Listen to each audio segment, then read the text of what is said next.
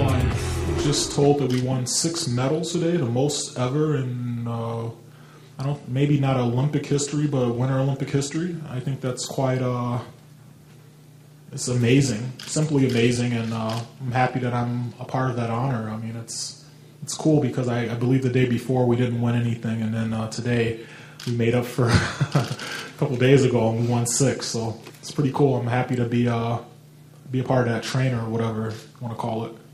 I was on the offense a lot in Torino, trying to make a name for myself, just get a medal of any type. And my first one was the gold medal in the 1,000 meters.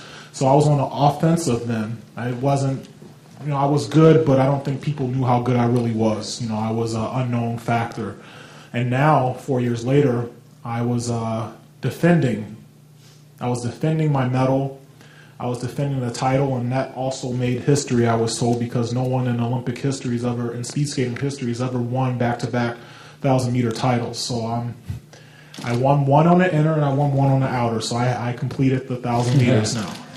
The 1,000-meter today was a great race in my eyes. Nobody expected me to do anything in the race except myself. I put a lot of pressure on myself, and to leave here with a bronze medal in a race that I don't focus on, put a lot of effort in every morning when I wake up, is definitely a great start to this Olympics, and I'm very optimistic as to my chances of doing really well in the 1,500 meter on Saturday. Now, this was a great start for me.